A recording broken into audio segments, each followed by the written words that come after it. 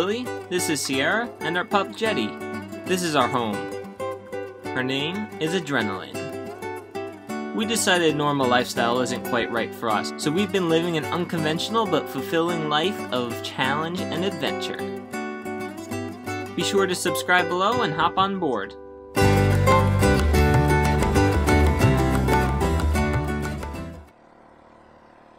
So as you guys have seen, we've been working really hard on this truck camper, and we've been working pretty much non-stop. So we got an invite to do something really fun by my friend Jeremy, who owns the kiteboarding school, New Wave Kiteboarding, that I used to teach at. Jeremy's a big fisherman, so they have been going out tuna fishing, and they know their stuff. Yeah, like Jeremy and his buddies and Jesse. And Jesse, his wife, they know what they're doing. And it was fun. And we caught a lot of fish. And we learned a lot of stuff too, because they have their system wired. They've been doing it for so long. They know exactly where they need to go. They know exactly which lines need to go in which order and all this stuff. So it was really cool for us to learn, because all their gear is set up properly, and just the way everyone works together to get the lines in and stuff like that was really cool. And it's very different than fishing on a sailboat, because when you're sailing and fishing is kind of second priority, but here this was like full-on fishing. That's what we came to do. How did it start? So we woke up really early.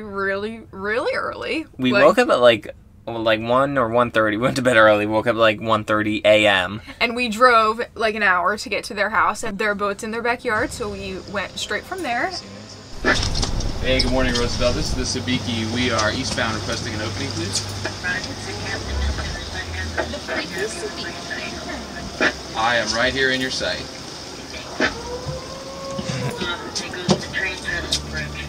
That's alright, open it for us. We'll take our chances if we get stuck in between. That's alright. Is there any way you can do it for us this one time? She's pretending like she didn't hear that.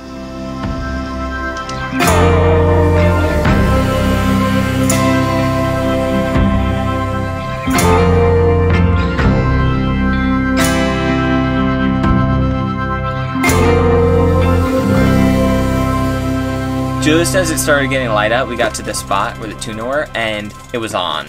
They're using the radar to spot birds, and big flocks of birds show up, and then you go to that location, and then we were chunking or trolling through the area. Yeah, mostly trolling first, and then if the tuna are sticking around kind of, then we would start chunking. And that's something we've never done, because as you have seen, we've never really even turned on our radar. So they're using this radar to look for birds, which is crazy. It's a nice radar. You need a nice radar to be able to do that. Like, you got to be able to see a few miles out at least. Finally see a flock of birds on the radar. We head straight towards them. On the way there, like, we started like prepping like some ballyhoo and some baits on the lures we were using. But as soon as we got there, we saw how it was done. We started dropping lines in the water, and Sierra and I are just kind of sitting back, but like, you know, just kind of doing what people are telling us to do and trying to learn the system. Jeremy, that shotgun look far enough for you?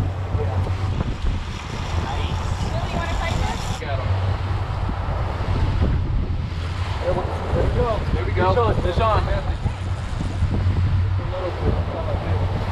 The first couple times we went through the birds, we were kind of just watching and observing and doing what people told us to do. But after like maybe the second go around, or the third flock of birds that we were getting to, we were kind of in line. We each had our little setup that we were in charge of, and it kind of went super smooth. So as soon as we got to the spot, within like 30 seconds, all 7 lines were like in the water, ready to go. Yeah, you'll get there. Oh, he's fucking with me. Nice, yeah. Alright. That rod has a lot of leverage on the angler. Just keep that pressure. If he starts coming at you, you just start. Alright. Nice job. Nice. Perfect hook. Okay. Alright. Yeah. Everyone had their job on each 1 or 2 lines. There were 6 of us on the boat total. Yeah, like Sierra said, within 30 seconds we were, bam, trolling 7 lines. out on the outriggers and then the long one out the back. And we were catching fish. We were catching tuna. You guys caught some big mahi-mahi, you and Jesse.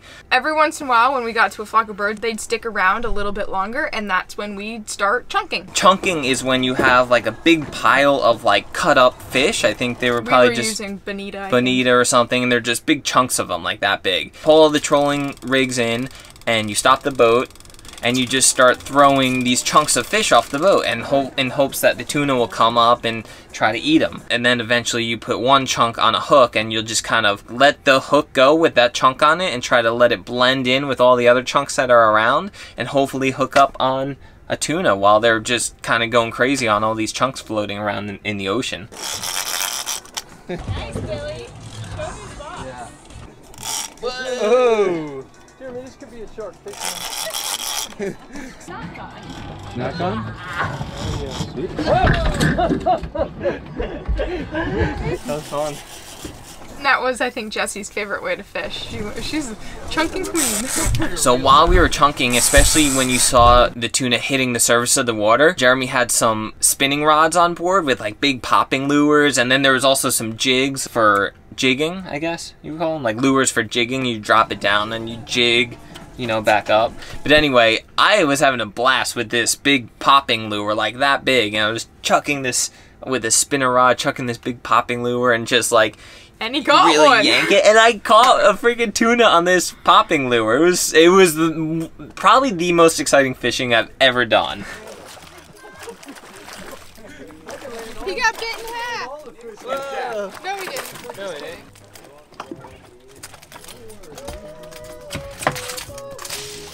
And I think I caught 2 actually in total throughout the day on that popping lure, which is just so much fun. Yeah, so I think 2 people deserve rewards on that trip. You, that was pretty dang impressive, and Jessie, she is an amazing gaffer woman.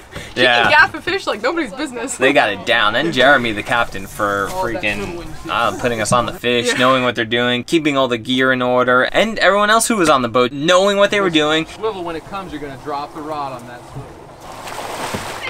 Good job. Girl power over there. Everyone had great attitudes too. That makes a fishing trip. Like when everyone's super happy and having fun, and yeah, that was a blast. So everyone was super cool. We just had such a fun time with those guys. It was definitely the most fish we've ever caught on one fishing trip, by far. So what did we catch? I think we caught our limit on blackfin tuna for the 6 of us.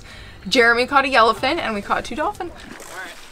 That was another thing. It was so calm. It was like glassy. There was some like little rain in the background, but besides that, like the weather was perfect. It was glassy. So we were just having so much fun all day that we kind of lost track of time, and it started to get kind of late, so we cruised back later in the afternoon, and we got back to the dock just after dark, I think. So the next day we got back to his house, and we spent the entire day filleting fish. It literally took us all day long. A few inches up from the tail and go down the lateral line. You'll feel the tip of the knife hit the bone, hit the spine the whole way. Then come from the back because you got that hole, and don't cut your hand off. Just kind of feel up the spine there.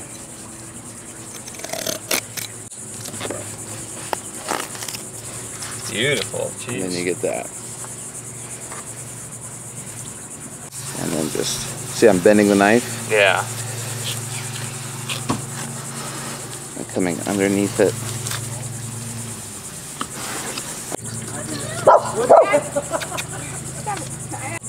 I'm the same person from 5 minutes ago. Hey, no. You can stick my hand. Everyone got their portion of fish. They gave us a ton because they had some from other fishing trips and stuff. So we had a ton of fish to bring back to Sierra's family's house so we could share with all of them and froze some. And yeah, we had some for the next few weeks. We had some delicious tuna. It was amazing. So thank you so much, Jeremy and Jessie, for letting us come with you. And thank you all so much for watching. I hope you learned a tip or 2 from this experience. And if you guys are ever thinking about taking kiteboard lessons or learning how to do that electric foil that we did the video on, contact Jeremy.